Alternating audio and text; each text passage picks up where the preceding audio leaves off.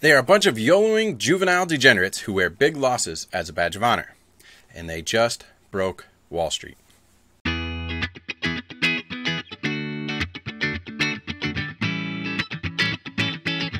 What's up, my Milk Money millionaires? I'm Joshua with Milk Money, where we believe you don't have to be rich to get rich.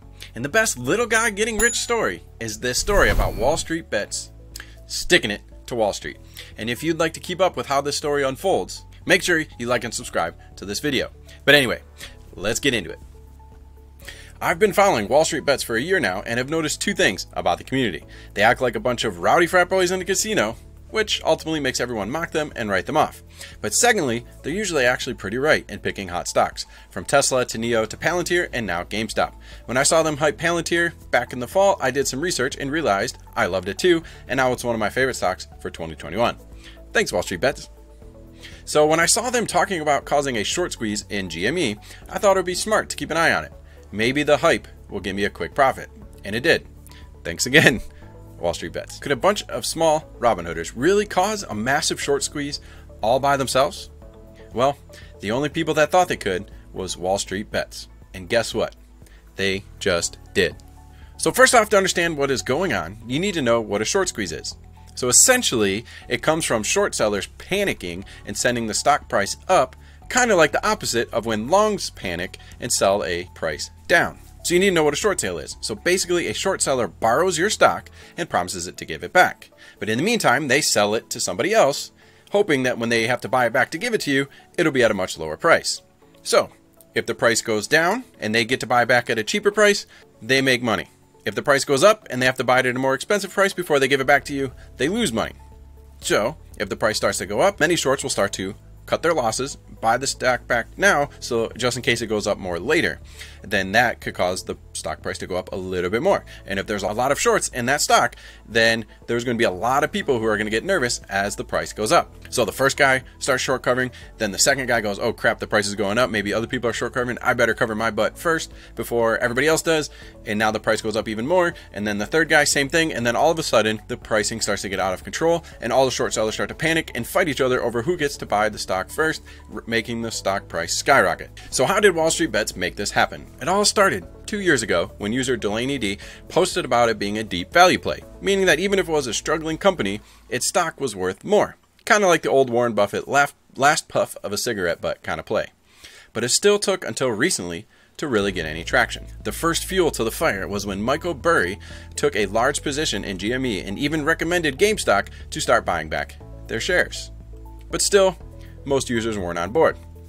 Quote, GameStop is going under, no doubt about it. Quote from another Reddit user, GameStop is a zombie company. They're the next Sears. Whatever you're smoking, I'll take two. So the seeds were planted, but nobody was really growing or watering them quite just yet. And then in 2019, the legend of deep effing value was born as he bought $53,000 in long-dated GME calls, set to expire in January of 2021. But at that time, he was mocked. After sharing his YOLO play, and everybody was criticizing for it, saying he was an idiot for buying a dying company. And for one example, as everybody was telling him he was going to lose all his money, he responded, how could I lose it all in 1 week if the calls don't expire for 16 months? And then this user posted, oh right, I forgot, shit companies that are barely clinging to life always come roaring back from terrible earnings. Remind me 15 months and 20 days from now to confirm that this idiot lost it all. Who's the idiot now? Alright, so we'll have an update on deep effing value later. Alright, so then now we're about 9 months ago, the short squeeze idea started circulating. For example, user Senior Hedgehog noted that they had an 84% short interest, which is pretty darn high. That's a lot of people who are going to be in a lot of trouble if the stock starts going up. We might just have us a good short squeeze target. But there's a few missing pieces to the Wall Street bets meme stock status formula, but don't worry, they're coming. The best Wall Street bets meme stocks have a hero and a foil. Elon has been like Christ to them, for example, in 2020. In 2020, billionaire investor Ryan Cohen's RC Ventures LLC laid out roughly $53 million to buy 9 million shares at just under $6. Now Wall Street bets had a GME hero to rally behind, as his investment laid a base for the squeeze, and dreams of him reviving GameStop into an e-retail success story like he did Chewy would be fuel to the speculation that the price could rise. All hail Elon, and now all hail Cohen. In September, things started getting real as player 896 posted about the short float getting way out of whack, with a short interest of 120%, which is absolutely insane, and 67% of those shorts were underwater. The shorts were in deep crap. We're getting close. The last missing piece of the puzzle for epic meme stock status is a foil, someone for the community to rally against. When user Ronaran uncovered Melvin Capital Management held 5.4 million shares short, Wall Street Bets had the last piece of the puzzle they needed, a worthy adversary to unite them. Now the crowd had a reason to go to war, to live true to the Robinhood app and take Melvin Capital's tendies. An update on that mocked user, Deep Effing Value, on December 22nd, he posted that he was up to $3.4 million. And my favorite response to that posting was when he was asked seriously, what is your exit strategy here? He responded, what's an exit strategy? Diamond-handed legend. In January, the pump was on, as GME hit $40 on January 19th.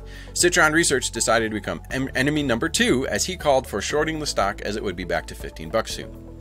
You messed with the wrong degenerates, Mr. Left. They are still mad about you crashing the Palantir party back in November. Wall Street Bets is now all in, with the whole group encouraging each other to keep buying shares and calls of GME, to run a gamma squeeze and to keep pumping that stock and hold their shares to prevent the big guys from dumping. And now it's said that Melvin Capital is said to have lost $2 billion in their short share position, with Citadel Capital needing to step in and give them a huge bailout to save their butt. And an update on that Deep Effing Value as of yesterday, his account was at almost $14 million. They have done it. They have lived up to the Robinhood moniker of their favorite trading app. 2 million degenerates united to rob the rich and give it to their own poor selves. They had the mission of getting back at these big hedge fund guys who manipulate the market and get rich while the little guy is left behind. They were ignored, but they've won, and they've been ignored no more. Wall Street Bets has got everyone's attention now, from Kramer and CNBC to even Chamath Palihapitiya. On Chamath's Twitter yesterday, he posted, "This is some epic baller shit. Wall Street Bets just ran over one of the most successful hedge funds around." So even the crowd and the army of investors all across the world are cheering them on. And today, Chamath even joined in on the yellow party. And the story isn't over. Where will it go from here? Will they cause the squeeze to rocket GME to the moon? Maybe to $200? Does it crash tomorrow? Do they bankrupt Wall Street? Does Wall Street and the SEC fight back? All I know is Wall Street Bets is ready for war, and we've got the popcorn. So stay tuned to find out how it all ends. If you want to make sure you see all my updates on how this story unfolds, make sure you like and subscribe. Again, I'm Joshua. Thanks so much for watching Milk Money, where we believe you don't have to be rich to get rich. So stay tuned, and we'll see you in the next video.